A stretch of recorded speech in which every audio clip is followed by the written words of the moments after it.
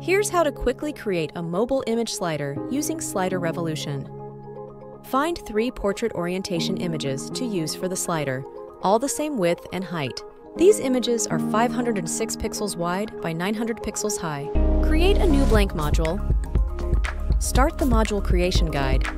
Choose Slider, then Auto, then Classic Linear Resizing, and click Go to Editor.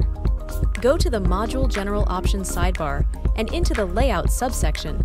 In the Layer Area Size panel, set the desktop browser width and height to match the dimensions of your images.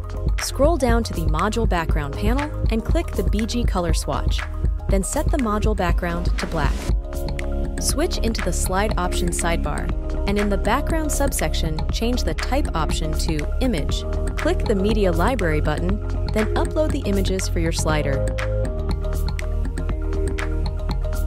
Select the image you want to show first. In the Image Settings panel, change the BG Fit option to Contain. Switch to the Animation subsection, then in the Transition Presets panel, expand the Slide In, Slide Out category. Click the Auto Direction Transition to apply it to this slide. Now switch to the Navigation Options sidebar and into the Touch subsection. Toggle Mobile Swipe Enabled and Desktop Swipe Enabled to On, then switch Swap Direction from horizontal to vertical. This, combined with the Transition Animation preset we just added, will allow swiping up and down through the slider. Hover over the Slides dropdown and click the Duplicate Slide button. Go into the Slide Options sidebar, Background subsection, and click the Media Library button. Choose the second image for your slider. Because this slide is a duplicate, it has all the settings from the first slide, so we don't need any extra configuration. Once again, duplicate this slide to create a third slide.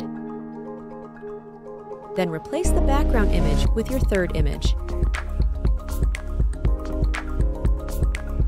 Save, preview, and now you have a mobile-oriented image slider you can swipe up and down through. And that's how you quickly create a mobile image slider with Slider Revolution.